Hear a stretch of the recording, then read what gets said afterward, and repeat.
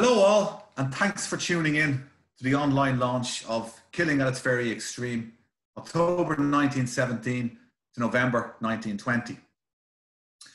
Darren Kelly, my co-author, and I'm Derek Molyneux, have written a chronological account of the War of Independence over 2 volumes, this being the first, based in Dublin in what is rightly regarded as the cockpit of Ireland's revolution. We have written the book published by Mercier Press in our own unique style. Many of you who have read our previous works will be familiar with that style. It is forensic, unflinching, and utterly gripping. We have picked up right where our previous book, Those of Us Who Must Die, left off in the autumn of 1917. Those of Us Who Must Die is itself a successor to our first book in this series, When the Clock Struck in 1916. In this sense, Killing at its Very Extreme is the third book in a series of 4, so far at least, dealing with Ireland's struggle during the revolutionary years. The fourth, which deals with the period between November 1920 and July 1921, is due for release next spring, also published by Mercier Press. Over the course of both our volumes on the War of Independence, Darren and I feel that we have carved a new path in Irish history by creating what we see as the first such account of the war in such a format. Needless to say, there are scores, hundreds even, of worthy books about this war, but they tend to focus on particular aspects and players, or to fragment their narratives into individual aspects and deal with each. Darren and I have sought to do otherwise and tell the entire incredible story from start to finish in an accessible way that illuminates what it was actually like to be there, to feel like you're witnessing the events as you turn the pages. Our intention is to wrench the reader into the events as if you were standing there watching them unfold. This gargantuan task has not been easy. As we progressed through the writing of this book, we began to understand why we'd been told by other writers that we were mad to take this on, given its scope. However, once the wheels on this work had properly hit the tracks, the overall narrative began to slot together. This is when the story of the war, which we thought we already knew pretty much everything about, really drew us in and took hold. To study in such depth the clandestine machinations of an underground army, assisted by countless civilians from all backgrounds, as well as political allies, not to mention organised labour, taking to task the mightiest empire the world had known, from the city streets we walk each day to witness what was plotted and executed behind Dublin's picturesque Georgian facades, as well as both its fashionable and its less salubrious thoroughfares, has been a breathtaking journey. Having taken that journey, we now, in launching this book, invite you to step on board and enjoy what is truly a breathtaking ride. The journey begins with the reorganisation of the Irish volunteers under their new leaders in late 1917. Then, following the arrival of Ireland's new Viceroy, Lord French, the German plot arrests of early summer 1918 are detailed in conjunction with the Conscription Crisis. The role of Dick McKee is explored here, as elsewhere throughout the book.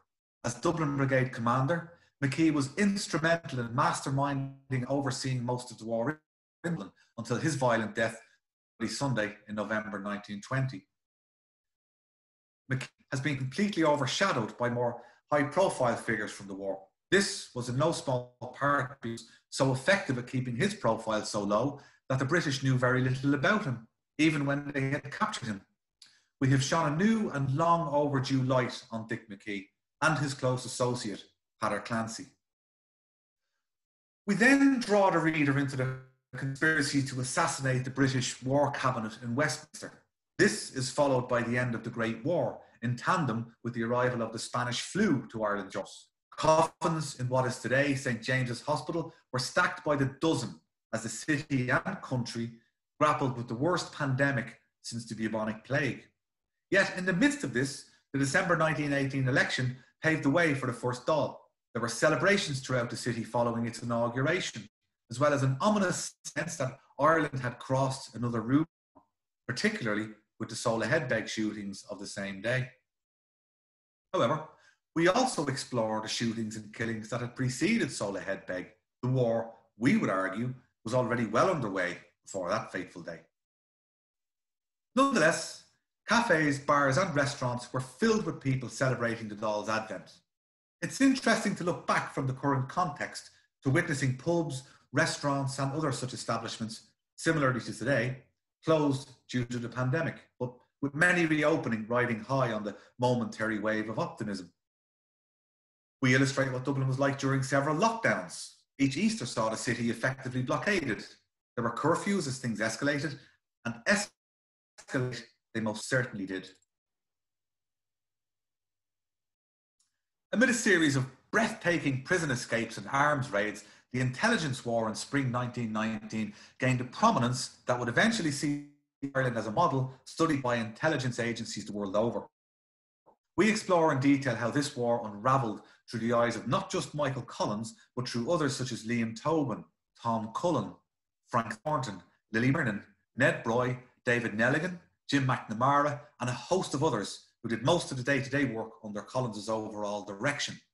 Inevitably, Collins himself becomes the focus of our attentions. His astonishing pluck and daring saw IRA intelligence initially run rings around the enemy, but not for long.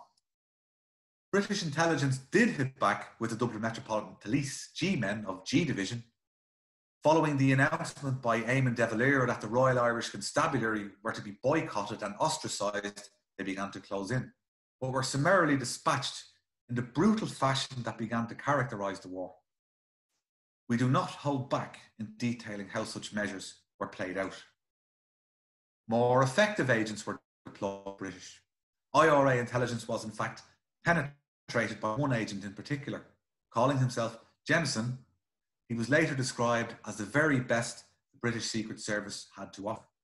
On several occasions, his handiwork came hair-raisingly close to collapsing the entire house of cards that was IRA intelligence. His efforts, which included identifying the positions of Michael Collins and several other senior IRA players, ultimately cost him his life, but would have far-reaching consequences as things moved on. In late 1919, we had several assassination attempts on Lord French. Time after time, however, he outwitted his enemies, at least until the Ashtown ambush. This was when 13 IRA members, including the 4 men from Tipperary, Sean Tracy, Dan Breen, Seamus Robinson and Sean Hogan, known as the Big Four, came within a hair's breadth of killing French, and is recounted along with so many other ambushes and attacks, such as those carried out by the Dublin Brigade squad, in spellbinding and unprecedented detail. Ashtown changed everything. Without so much as an inkling of the attack from their own intelligence services, Lord French was horrified. Countermeasures were swift and backfired spectacularly. Internment was reintroduced. Royal Navy destroyers dropped anchors off Dunleary, ready to ship internees to England. A new police chief was sent from Belfast to reinvigorate the force, following the killings of the several detectives who had ignored warnings to back off in their pursuit of Republicans. The same police, by the way, who had tormented and ridiculed 3 years earlier in Richmond Barracks. The new chief lasted just 3 weeks before his brains were blown out in Harcourt Street. At this point, G Division was all but finished. Another agent was brutally gunned down outside the International Bar. Then another, Alan Bell, painted as an elderly civil servant, pursuing behind the growing revolution, but with a far more sinister mandate from Scotland Yard, was dragged off a packed tram in Ballsbridge and brutally executed. As his body was laid out on a slab that very night in hospital, IRA members next door in an arms dump toasted his death with champagne. Mountjoy Prison saw mass hunger strikes, assisted from the outside by a general strike. The British were forced to back down, completely demoralising the police and military. The Black and Tans arrived to bolster the police as assassinations and killings became the norm throughout Ireland, as did the horrific reprisals now unleashed in conjunction with the Black and Tans' arrival. Huge own goals were scored in propaganda terms as it was made abundantly clear to the British that Ireland was not some distant colony where such dreadful acts would go unreported. Far from it. Republican propaganda ran rings around Dublin Castle and Westminster. All the while, the underground government established itself, displaying the numbers of journalists and reporters from throughout the world with their eyes now trained on Ireland that this was not some fly-by-night idealistic venture, but a working alternative to an outmoded establishment with no mandate that in its death throes was lashing out blindly in a manner more suited to the recent German occupation of Belgium. A new British commander, General Macready, was sent to re-establish order. He arrived utterly detesting the country to which he had been posted, without prejudice to nationalist or unionist, but with a new plan. Vast tracts of the countryside deemed ungovernable, since the IRA's now year-old strategy of driving the Royal Irish Constabulary from rural Ireland were to be retaken by mobile units. Macready cried out for martial law, but his government vacillated. Nonetheless, armadas of military trucks and transports arrived to drive his strategy forward. But then, Irish dock and rail workers, my father among the latter, refused to handle or transport military equipment and men. The general now had to use his fleet in transportation as opposed to tactical roles. His strategy was scuppered. As things ratcheted up, there were police mutinies. The conflict spread to Northern Ireland as the groundwork was laid for partition. Derry saw the worst street fighting in Ireland since Easter 1916. Belfast saw horrific pogroms after Edward Carson fueled the hatred now starting to consume Ulster. Meanwhile, British agents poured into Dublin and began to make ground. Then, the arrival of the auxiliaries brought a new dynamic to the fight. It started to look like the IRA had met its match for a time in Dublin. However, whilst the IRA was thrown momentarily onto the back foot, the propaganda war went into overdrive. Terence McSweeney's hunger strike in Brixton Prison, alongside the similar sacrifices of less prominent hunger strikers in Cork, saw the world's press converge upon London and on Ireland. Among the onlookers in London was 30-year-old Ho Chi Minh, later to lead North Vietnam in the Vietnam War. He commented, referring to McSweeney, "A nation that has such citizens will never surrender." In early autumn 1920, the IRA in Dublin and throughout the country desperately fought back, but struggled to hold ground. In Dublin, this led to breathtaking escapes and lethal gun battles on the city streets, now patrolled by armoured cars and tanks. During one such battle, 18-year-old Kevin Barry was captured. His subsequent detention, court-martial and execution are covered in vivid and graphic detail in the book, as is the notorious sacking of Balbriggan, which took place on the same day as Barry's capture. Balbriggan, just 20 miles from Dublin city centre, was well within reach of the world's press. Journalists converged in battalions. Looking on the ruins afterwards, a senior British civil servant named Andy Cope, part of a team drafted in during the spring to reinvigorate what were called the woodenly stupid administrators of Dublin Castle, told his Irish girlfriend that British rule in Ireland was nothing more than a great spoof. Dublin City was gripped like a vice during autumn 1920, with a tension that leaps from the pages of this book. We recount how the IRA suffered a series of devastating blows, how Dublin Castle's resurgent intelligence services, spearheaded by Colonel Ormond Winter, a man unburdened with empathy or conscience, and with a persona more suited to that of a James Bond villain, encroached relentlessly and regained ground.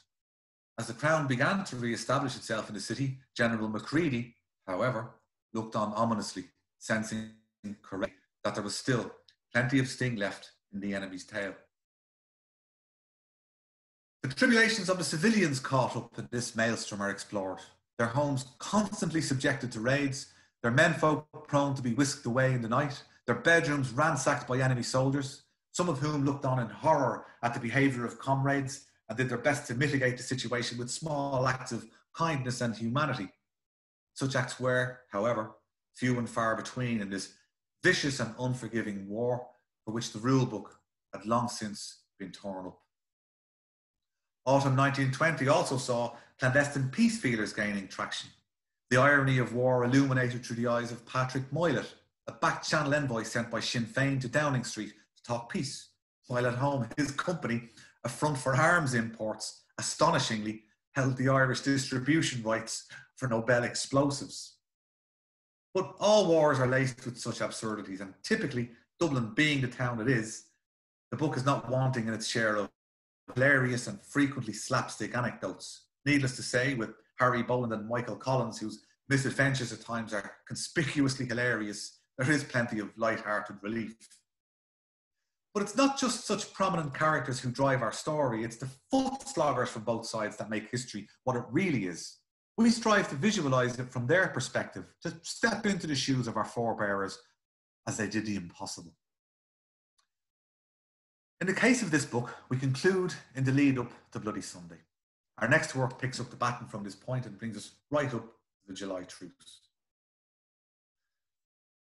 We sincerely believe that this book will open a new window into Dublin's and Ireland's past.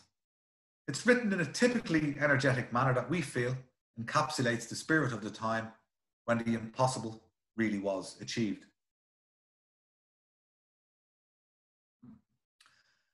As Ireland continues to celebrate her decade of centenaries, it remains a privilege for Darren and me to add another slice of our participation in our own unique style. We truly hope you will enjoy this book, and that adds to the richness of our country's incredible history. History is what makes us who we are. It's the compass that guides us through a turbulent present and helps us plot a course to less troubled waters. Knowing that our ancestors have weathered the types of storms recounted by historians in books such as this is something that can help ground us, provide perspective, and remind us that our toughest days are but momentary patchworks to the wonderful tapestry that is life. I feel, and I speak for Darren also when I say that what Dublin and Ireland achieved in the decade we now commemorate is something that we feel deeply honoured to present to the world. For this opportunity, we would sincerely like to thank all at Mercier Press, particularly Mary and Deirdre, whose enthusiasm for this project has inspired us. Thanks also to Hodges Figgis Bookshop on Dawson Street, and thanks to all of you, to all who have helped and encouraged us in so many ways, to our readership and supporters in Ireland, Britain, throughout Europe and the world. We hope you enjoy the book and find it as rewarding to read as we did to write. Thank you.